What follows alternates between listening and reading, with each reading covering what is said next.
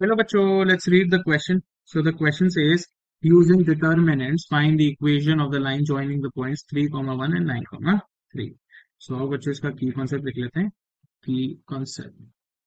So for points to be collinear, for points to be collinear, the area of the triangle is 0. क्योंकि collinear का मतलब joining the points, line joining the points. और इन matrix area और इन determinants, इन matrix और determinants area of triangle में कैसे देता हूँ? हाफ मल्टीप्लाई में x1 y1 1, x2 y2 1 and x3 y3 1. Collinear है तो this area would be equal to 0. Now बच्चों, मान लीजिए मेरा पॉइंट ए है, उसके कोऑर्डिनेट्स हैं 3,1. मैंने पॉइंट बी है जिसके कोऑर्डिनेट्स हैं 9,3. अब एक मैं कोऑर्डिनेट्स, एक पॉइंट सी ले रहा हूँ. बी पॉइंट है, उसके कोऑर्डिनेट्स है 9,3. ए पॉइंट है, उसके कोऑर्डिनेट्स है 3,1. अब एक मैं सी पॉइंट ले रहा हूँ जिसके कोऑर्डिनेट्स में मान लेता हूँ x, y है. तो एरिया में मैं कैसे पुट इन कर दूंगा इसे? हाफ मल्टीप्लाइड बाय x1 हो जाएगा मेरा 3, y1 हो जाएगा बच्चों क्या? 1 1, x2 9, y2 3, ये हो जाएगा बच्चों मेरा 1.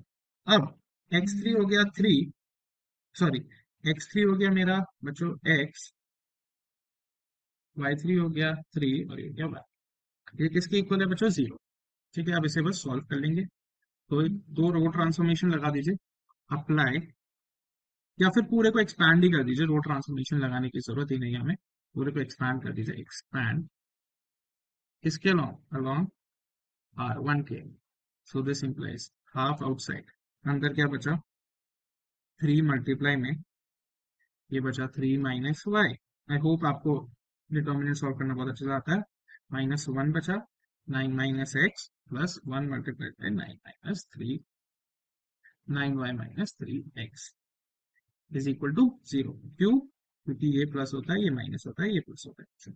अब सॉल्व करिए. ये आएगा 9 minus 3y minus 9 plus x plus 9y minus 3x is equal to 0.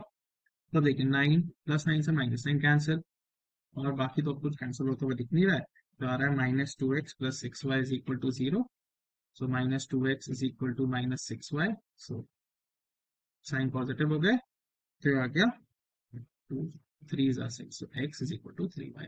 So the final answer is that x is equal to 3y. I hope you understood it well. Best of luck.